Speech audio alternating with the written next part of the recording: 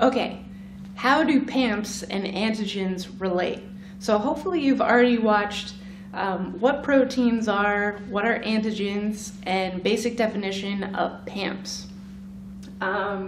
So an example, this is one example. We can go back to any of these examples of PAMPs that we saw before. But so here's a bacteria with a flagella. So we define the flagella, the whole thing, as a PAMP, a pathogen-associated molecular pattern.